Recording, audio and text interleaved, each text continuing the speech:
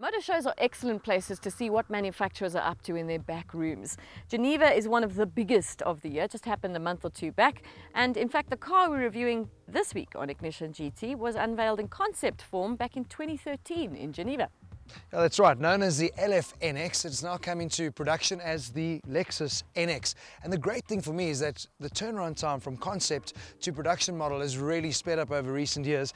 In fact, this car looks better than the concept version. Totally agree with you, Marius. They spoke about it from an origami perspective, that it was supposed to look like a crumpled sheet of paper. In the flesh, it's got that character, but it's more streamlined.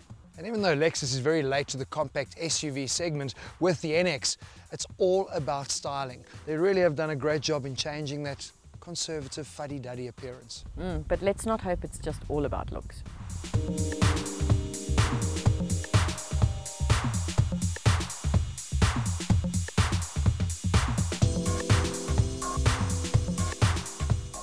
I feel like we need our party hats on. Why's that? Because finally, 9 years, eh? 9 years, yeah. This engine has been in development for 9 years, which is, I don't know. I don't know if that's a long time. I don't think so. Engines are often in development for a long time. No, that's a long time. Unfortunately, it just does make it seem, although it's great for Lexus, 2-litre twin-scroll turbo engine, but you know, we've kind of seen it before. I know, it's just surprising me that the Japanese are so slow with this technology. I mean, we can speak Mazda with Sky Active nonsense.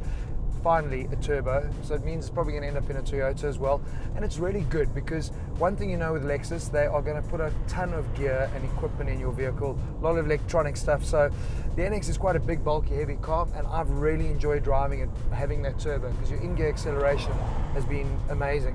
Yeah, I mean, it's fantastic. They've also put a new gearbox in here. It's a 6-speed auto.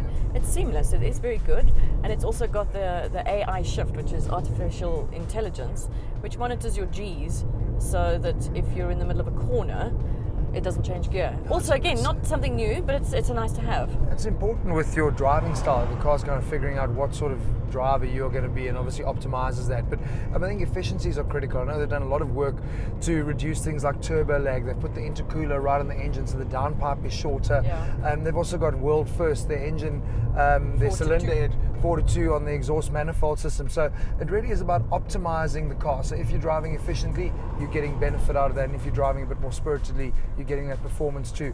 Having said that though, I was quite surprised. You know, fuel consumption wasn't that great. I was sitting at about 10.5 on our way out. Yeah. For a 2-litre turbo, I was expecting a little bit better. Well, maybe that's because the car is quite heavy. Yeah. Because of all those electronics. I mean, you read through the press release, there's just so much engineering in this car.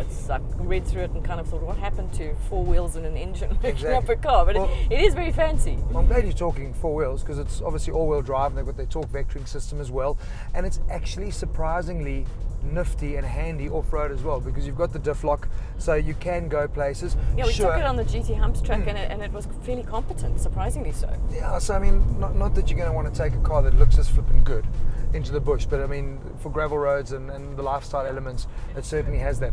Did you find driving, it feels like a lot bigger car in terms of its driving style. It's not pointy and squirt and solid, and it's a bit deceptive because we do have the F Sport package on this car, so it does have a sporty look to it, and it obviously has the Sport Plus mode that only comes with F Sport. Yeah. But no, it's not a sporty drive. As much as the engine is very responsive and the handling is good, it's not what you describe as sporty. It's a little bit wafty, in fact, which maybe goes to that big car feel that you were talking about. But we say that, but I think I must say, for me, that's not a negative. Because I think that's why I'm buying an SUV. I'm buying it to go over the bumpy roads like we're driving on today and feel comfortable. And Lexus is all about the luxury and the comfort. And this is a typical Lexus drive and experience. Exactly, that's what I was going to say. You say that's why you buy an SUV. It's also why you buy a Lexus, that's because true. You like that comfort, that softness. And you'll be then familiar with all the interfaces, which feel a little bit dated also. I'm glad you brought that up, because, you know, the concept is so close to what we're now finally sitting with in terms of production model. It looks amazing from the outside. Yeah. The interior, it's got everything you could want. I mean, every creature comfort is here, which is Lexus. But it is old tech. I mean, you've still got traditional dials where everyone has got TFT screens. You've got a tiny screen. You know, your climate control is kind of... Even that clock, which I know is very much a Lexus thing, but it's like I keep looking for the digital clock and it's not there because it's in the middle. And it's also very busy. The layout just feels I don't know, because other cars seem to have Simplified. advanced and simplified.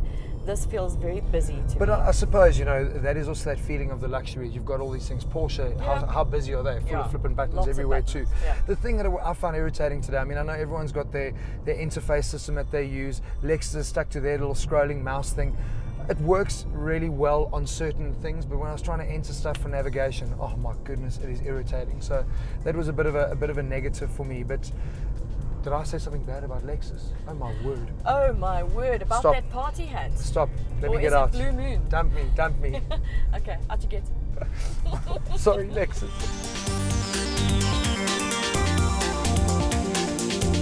You know, Marius, I feel like we were quite negative about the car, and I don't feel negative about it. I quite like it. In fact, you're going to like it even more when you look at the price, because starting at $540, heading up to top spec, the F Sport version that we're in, which is about $660, it is right slap bang in the middle with all the competitors, whether it's Q5s or Infinities. I think, though, in terms of competitors, it's important to put this in perspective in terms of size, because Lexus does have the RX in terms of SUVs. The NX, if you want to think of it in terms of size, is probably in Audi terms something like a Q4. And that's probably coming, isn't it? Probably. But look, one thing I can say that I love with Lexus, and the same thing with Infiniti, in a world where everyone looks the same, you buy this car, you're going to turn heads, you're going to look different, and that's impressive. And it's all in, no extras.